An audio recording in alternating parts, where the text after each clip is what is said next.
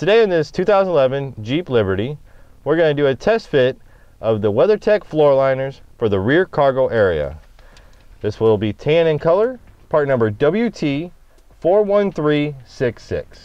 The WeatherTech Floor Liners are custom molded to fit your vehicle and will often use the factory mounting points or hooks when applicable. The liner itself fits the contours and shapes of the vehicle's floor and are custom molded to ensure a perfect fit for each vehicle.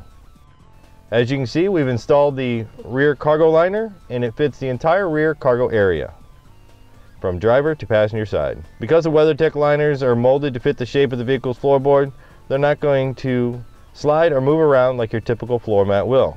And this will help contain all of the dirt, mud, and debris that gets tracked into your vehicle. It also has built-in channels or moldings to help keep the fluid towards the center of the mat and away from the edges.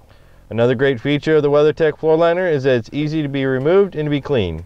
Unlike carpeted floor mats that need to be shampooed when they get soiled, the WeatherTech liners can easily be removed from the vehicle and hosed off. And there you have it for our WeatherTech floor liner, part number WT41366, tan in color. This cargo liner also comes in a black, part number WT40366, and it also comes in a gray color, part number WT42366. And there you have it for the WeatherTech cargo liner on our 2011 Jeep Liberty.